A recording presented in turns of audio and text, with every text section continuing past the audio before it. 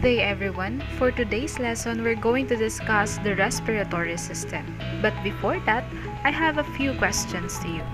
Have you tried the following activities such as playing volleyball, dancing,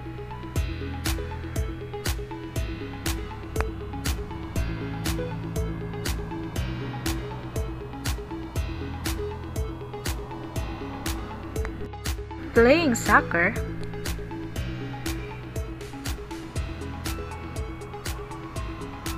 and even playing basketball?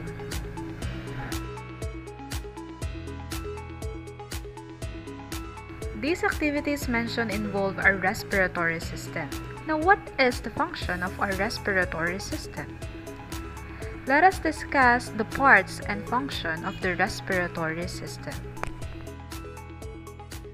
The function of the respiratory system is the exchange of oxygen and carbon dioxide between the atmosphere and the blood, and between the blood and the cells of the body. The respiratory system is responsible for taking in oxygen and ejecting carbon dioxide, and its primary function is to supply blood with oxygen. Here are the parts of the respiratory system. We have nasal cavity, oral cavity, pharynx, larynx, trachea, bronchi, bronchial tree, bronchioles, lungs, and diaphragm. Let us discuss each part of the respiratory system. Let us have first the nasal cavity. Nasal cavity is the area where oxygen enters the body. It is lined with tiny hairs called cilia and mucous membrane that secretes sticky fluid. Next, we have the pharynx. It is also called as the throat, and it is located right after the mouth and the nose. Next to pharynx is the larynx, which is also called as the voice box. It is the organ that connects the pharynx and the trachea. It contains the vocal cords that produce sounds. Next to larynx is the trachea, which is also called as the windpipe. It is a hollow tube that connects the larynx to the bronchi of the lungs. It is composed of rings of cartilage and lined with a mucous membrane. The trachea is composed of moist mucous membrane, which contains a small hair-like structure called cilia. Next to trachea are the bronchi, which is the extension of the windpipe that shuttle air to and from the lungs. Next are the bronchial trees that serves as the branching system of the bronchi and bronchioles that conducts air from the windpipe into the lungs. Next are the bronchioles, which is the smallest division of bronchi. Bronchi, bronchial tree, and bronchioles are located inside the lungs. The lungs are cone-shaped organs of respiration in humans, covered with two-layer membrane called pleura, and it is surrounded by rib cage. Next is the diaphragm. The diaphragm is a sheet of smooth muscle located below the lungs.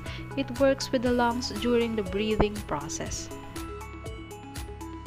Now, what do you think will happen if one part of the system fails to carry out its function properly? Now, let us discuss the path of air into the lungs. First, air enters your mouth and your nose. Inside our nose, we have cilia. These are hairs in the nose that filter out dust and other large particles in the air. Cilia trap foreign particles from air and sweep them toward the throat so that they do not enter the lungs. Mucous membrane beneath the cilia in the nasal passages warm and moisten the air while trapping foreign materials. What are the effects of dust on the lungs? Filtered air then passes through the upper throat called the pharynx. A fluff of tissue called epiglottis, which covers the opening of the larynx, prevents food particles from entering the respiratory tubes. Then, the epiglottis allows air to pass from the larynx to a long tube in the chest cavity called trachea or windpipe. The trachea branches into two large tubes called bronchi, which leads to the lungs. The lungs are the largest organs of the respiratory system, and It is where gas exchange takes place. Each bronchus branches into smaller tubes called bronchioles that continue to branch into even smaller passageways, each of which ends in an individual air sac called an alveolus. Each alveolus has a thin wall, only 1 cell thick, and it is surrounded by a very thin capillaries. Here the summary of the path of air into the lungs. The air first enters your mouth or nose, then to pharynx, larynx, trachea, bronchi, bronchioles, and alveoli. How does gas exchange in the lungs? Gas exchange in the lungs. Air travels to individual alveoli where oxygen diffuses across the moisten walls into capillaries, then into red blood cells. The oxygen is then transported by the blood to be released to tissue cells in the body during internal respiration. Meanwhile, carbon dioxide moves in the opposite direction in the alveoli. Carbon dioxide in the blood crosses capillary walls and then diffuses into the alveoli to be returned to the atmosphere during external respiration. Now let us discuss the breathing process. The brain directs the rate of breathing by responding to internal stimuli that indicate how much oxygen the body needs.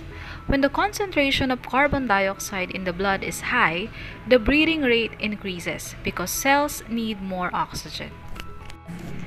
The act of taking air into the lungs is called inhalation. During inhalation, as shown in the figure, the diaphragm contracts. This causes the chest cavity to expand as the diaphragm moves down, allowing air to move into the lungs. During exhalation, the diaphragm relaxes and returns to its normal resting position. This reduces the size of the chest cavity as the diaphragm moves up. Air naturally flows out from the greater pressure of the lungs.